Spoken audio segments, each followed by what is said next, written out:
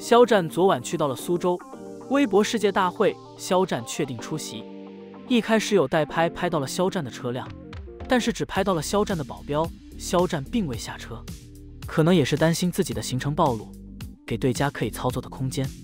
其实从代拍到肖战的工作人员就可以猜到肖战会出席了，因为肖战的保镖是跟肖战在一起的。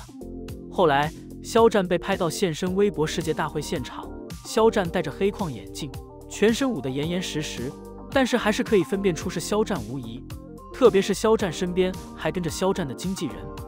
有的朋友可能会纳闷，为什么在活动现场没有外人的情况下，肖战会被拍到？这个还是跟黄牛有关。有的代拍位拍到一手图屏，不惜从黄牛手中买媒体名额和内部工作人员名额，因此他们可以进入现场。不过从代拍拍到的小视频来看，肖战和肖战经纪人的反应非常敏锐。肖战被拍到的第一时间转过身去，同时经纪人朝代拍这边走过来。从视频中明显感觉到肖战经纪人的气场非常强大，虽然没有明确制止，但是压力还是有的。拍摄者因此也很快停止拍摄。从之前肖战每一次活动的内部路透传出，肖战方应该也明白这些路透来自于哪里，特别是这些路透容易被有心人操作，所以肖战和肖战团队现如今如此谨慎，也是在情理之中。世界大会昨天有传闻延期，并且传闻言之凿凿，这个消息应该不是空穴来风。因为疫情影响，很多艺人无法来到现场，可能活动方在考虑再三后还是不想拖了，毕竟拖下去疫情也不会停止，未来的变量可能更大。另一种传闻，活动遭到举报也是有可能的，但是是谁举报的，可能并不像传闻中那样，因为举报者的信息一般都是保密的。之所以传出某明星粉丝举报，是故意挑动两个群体仇恨，引战互撕。还好肖战粉丝比较克制，没有被引战到。另外还有活动方安排肖战总统套房，特别指出是只有肖战一人享有此待遇。这个言论跟之前黑子的800保安如出一辙，只是这次没有过于夸张，让人一眼就识破。不过只有肖战一人，也是非常明显突出肖战的特殊待遇，引起其他粉群对肖战的不满，煽动对肖战的仇恨。有次我们也可以见到，肖战只要出席活动，背后总会有人搞事动手脚。肖战之所以保密自己的行程，不官宣肖战活动，也是肖战自我保护的需要。肖战清者自清，但是搞事的人不会从肖战身上下手，而是从操作肖战不可控制的地方下手。肖战也只能加强自我保护。目前世界大会已经陆续官宣参会明星，肖战应该是最后压轴官宣，或者直接空降。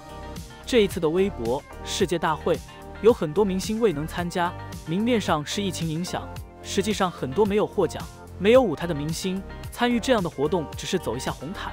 特别是有的明星平时营销的咖位很大，在他们的粉丝心目中，自己的偶像是当下最火的顶流，但是平台这样的活动，自己的偶像除了走红毯一无所获，大大伤害粉丝的信心。没有疫情的情况下，平台邀约自己不敢不来，现在有疫情这个借口，干脆不来参加，保留自己的颜面。肖战之所以要来，主要还是肖战有奖项需要颁发，而且以微博的能量，他也希望肖战这个断层顶流出席。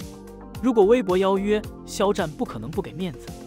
沙哥之前也做过几期渣浪的视频，其实对于渣浪来说，举办这样的群星活动，如果数据全部是肖战占据前排，对于其他明星来说，毕竟面上无光，很可能就不想来参加这个活动。肖战这次数据虽然不是前排，但是肖战是有拿到奖项的，有内部流程图传出，肖战需要上台领奖，发表获奖感言。渣浪一方面给到肖战奖项，另一方面也要照顾其他明星面子，可以理解。但是对肖战有不公的地方，我们该指出来的还是要指出来。有消息透露，肖战在世界大会上不仅有红毯，还有舞台，这跟之前肖战参加的活动都是差不多的。只要肖战参加，不仅拿奖，还有舞台。也就是说，肖战今晚不止一种造型，粉丝们可以大饱眼福了。肖战已经很久没有参加活动了，大家也是很久没有看到红毯战和舞台战了。大家知道肖战确定出席都非常兴奋。据说肖战演唱的歌曲是《策马正少年》，这首歌是肖战主演的《斗罗大陆》主题曲，这不就跟我们之前投票的情况呼应上了吗？不知道大家还记不记得，我们当时投票的时候，正是肖战的《斗罗大陆》优先。肖战唱这首歌是不是《斗罗大陆》获奖？传出的肖战获得奖项是年度最具表现力演员，从奖项来看不出是不是《斗罗大陆》获奖。说实话，这个奖项的名字跟肖战的数据一样不清不楚，但是管他呢，把肖战安排好就行。渣浪的奖又不是金鸡百花，随便什么奖都行，只要给到肖战颁奖礼，给到肖战舞台，这就够了。